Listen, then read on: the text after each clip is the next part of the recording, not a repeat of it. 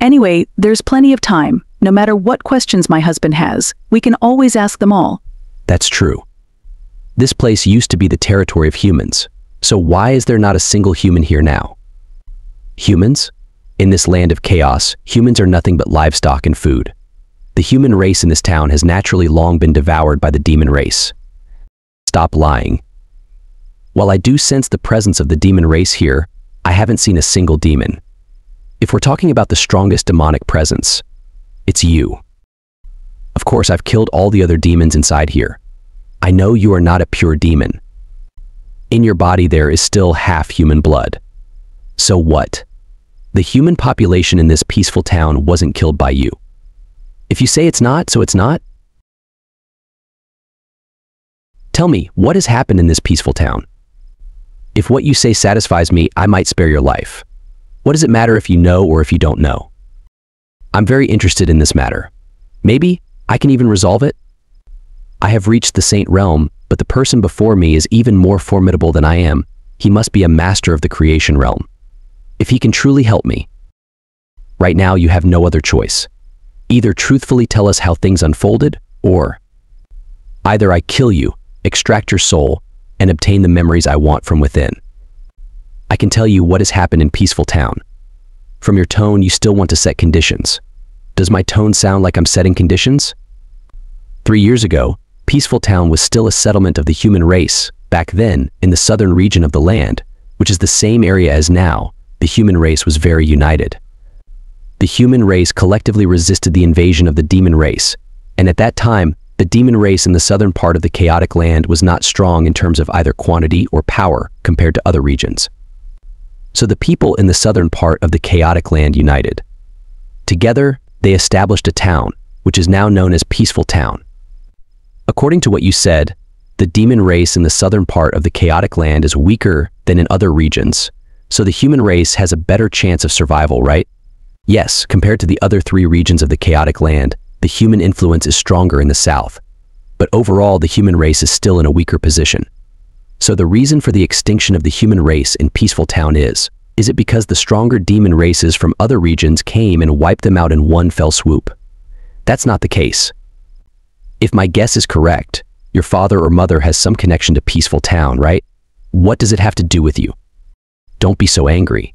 And if I'm not mistaken, you've been staying in Peaceful Town all this time because of your parents, right? Looking at you, that seems to be the case. If you can guess so much, why are you asking me? I've guessed so much.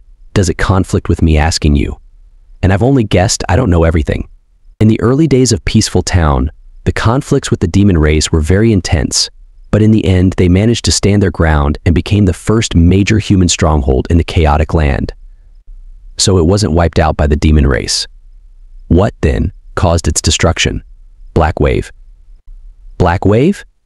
Yes, I also don't know where it comes from, but every time it appears, it devours everything in its path. So does that mean the Black Wave has devoured all the human inhabitants of Peaceful Town? And those monsters from before, they are related to the Black Wave, aren't they?